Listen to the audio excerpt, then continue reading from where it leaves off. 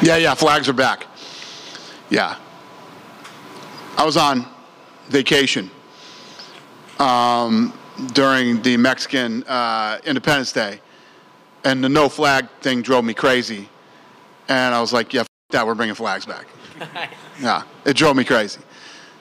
Is there, I mean, obviously, is there any, like, the reason why you took the flags away in the first place, like with like Russia, Ukraine, is there, like, can the Russians walk out with a flag this time?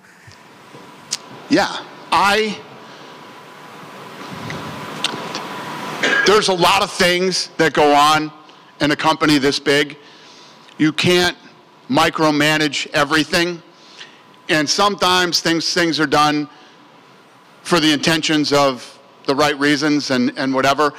Everybody in this room knows the way that I feel about a lot of things.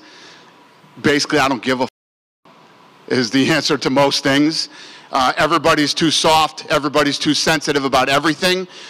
And, you know, when the decision was made to do this, I was just kind of like, you know, what's the big deal if they don't have, and Mexican Independence Day flipped the switch for me, and I was like, that's enough. I'm done with the no flags. So flags are back. If any flags hurt your feelings, too bad. Thanks, Dana. Yeah.